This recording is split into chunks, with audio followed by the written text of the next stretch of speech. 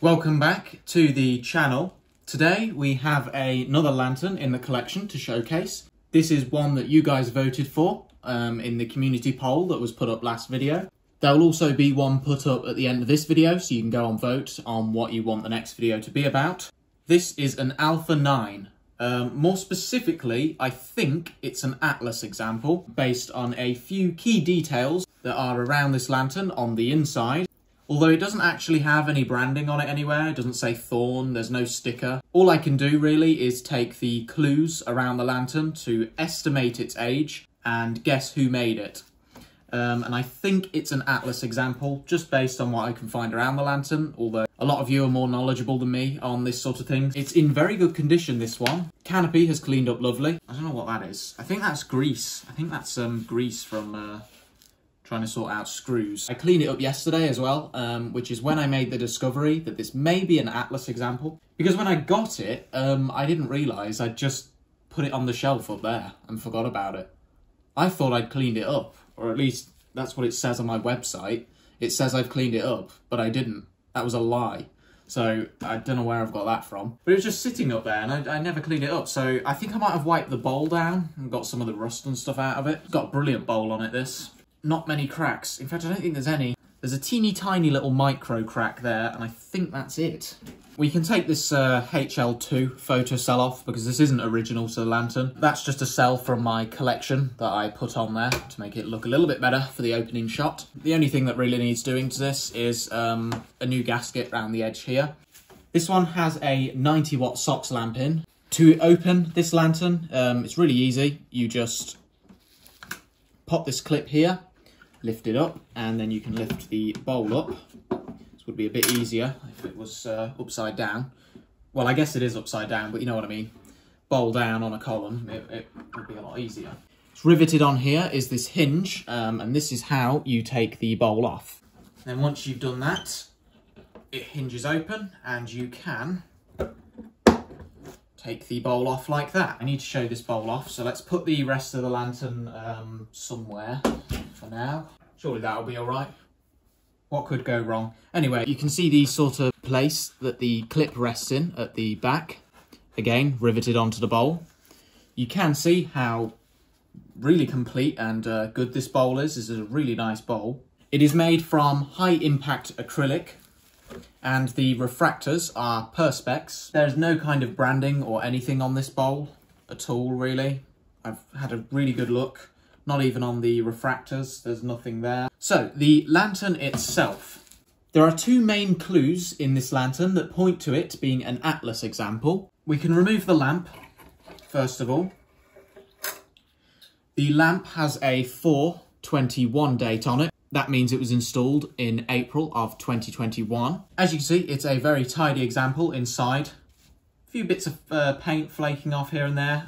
Some slight corrosion to the canopy, but with something this old, you're gonna expect that, basically. So, the two clues that point to this being an Atlas example are this sort of light blue paint on the inside of the canopy. Typically, Thorn versions of this had a white paint or a more grey paint. This one has a sort of lightish blue paint on it. This doesn't really pick up well on camera, although I have seen a picture of one online that has a very similar sort of paint to this and is still a Thorn version. So I wonder if there was some overlap at some point with the colour before they started putting the white paint in them. And the second clue is that these connectors are ceramic connectors. On the other version that I saw online of this, which had the greyish paint inside, a little bit like this one, can't really tell if it's the same colour or not, it had plastic connectors in.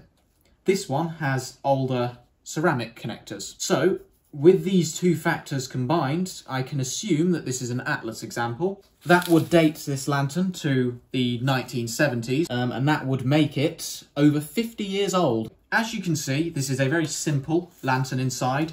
It's very big, it's very wide, and there's a lot of empty space. It's very open, and there's not much of the space inside is actually used. The only thing really to note in here is the lamp holder, photocell connection, ceramic blocks, and the lamp supports, and the wire clamps here. I have put new wires in this because the old ones, I have actually got them here. As you can see, the old ones really weren't in a good way. These are actually orange, I think, but I've put some red ones in there just because they were the closest thing I had that looked to the originals. So we're going to take a look at this end of the lantern now. It has 2 grub screws for the column. This is a 42mm spigot, which would sit on a bracket. Side entry only for these lanterns. There was never any post top ones made. Oh, the clips got stuck back where it came from. Get off. Right. Got ya. Both grub screws do turn. They did require a little bit of persuasion. I have a new trick up my sleeve. Some of this stuff here, I picked it up from Halford's release spray. I usually rest the lantern like this, spray it on the top of the grub screws like this, let it sit for a couple of hours depending on the condition of the lantern. If the grub screws are particularly corroded, I will leave it overnight. Then I will flip the lantern over after taking all this stuff off. And I will spray some in there as well. Then usually what I'll do is I'll put an Allen key in there and try it. And if that doesn't work, I will tap at it with a hammer until it comes out. So yeah, it did require some persuasion to get these free, but they are free. As are all of the screws in this lantern. Every single screw is free and turning. These ceramic connectors are not branded as far as I saw. There is some detailing on the bottom of them. I will put some pictures up on screen now. There is also some detailing on the bottom of the lamp holder and on the NEMA socket. I can actually read the NEMA socket. Fisher Car Park Limited, rating 10 amps, 240 volts, Halifax, type L415. There really isn't much more to say about this lantern. That could have been disastrous. So let's get it put back together. It doesn't even really need a teardown because it's pretty self-explanatory how it comes apart. It's just all held together by screws. You take those out and it can come apart. And to be honest, unless you're restoring one of these, you don't really need to take it apart. So we pop the lamp in like this. Notice how the lamp sits at an angle where the base is tilted up in the air. So to get the bowl on, you just hook that back into the hinge and then it closes just like that. And then you just lift the bowl under the clip. Make sure the clip sits in this metal part here so it doesn't put any pressure on the acrylic. Push this towards the bowl inwards and then release and the lantern is locked shut. So that is a teardown of the Alpha 9. Very simple lantern. There was integral versions of this lantern. Although this one is remote geared, there was integral ones made. The earlier integral examples featured a much longer spigot section, and the canopy was slightly larger to accommodate the gear. As well as that, usually the bowl was a much deeper one. Ironically, even with all that open empty space inside, with the position of the lamp, there really wasn't any sort of place you could realistically put the gear. So the geared versions had, again, as I say, a deeper bowl usually, and the lamp holder bracket was longer so that the lamp sat lower in the bowl and the gear was situated above the lamp. Later geared examples used the same canopy as this one. So the Alpha 9 is a very interesting lantern and it has quite some history. The origins of this lantern can be traced to the BTH Amber, and the Alpha 9 has been sold as the AEI Amber originally, followed by the BLI, British Lighting Industries Alpha 9, the Atlas Alpha 9 in the 1970s, and the Thorn Alpha 9 in the 1980s to 1990s. Again, without a sticker on this one, it's hard to tell who made this one, but given the clues that I've showcased so far, it does appear to be an Atlas example. It may have even carried the Amber name on the sticker, which certainly would have been interested. If it ever had a sticker, I'm presuming it did, but even when I got the lantern, there wasn't even sticker residue. There was no remains of a sticker inside, so that thing has been gone for years and years and years and years. The deep, bold versions of these, some of them appear to have a yellow tinge to the bowl, which would imply polycarbonate. Although I couldn't find anything online to say that they were ever made of polycarbonate. The later versions might have been. So that is the Alpha 9 fully deconstructed. Didn't take long, did it? And now it is ready for its warm-up.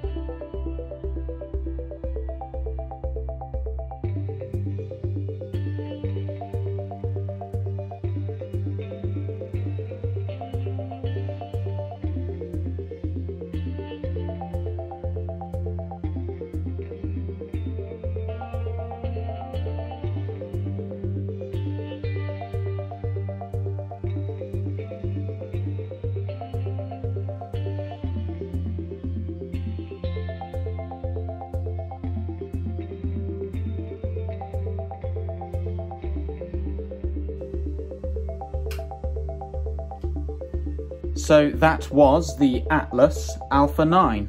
I hope you all enjoyed. Remember to vote on the poll in the community tab for what you want the next video to be on. And I hope you all enjoyed.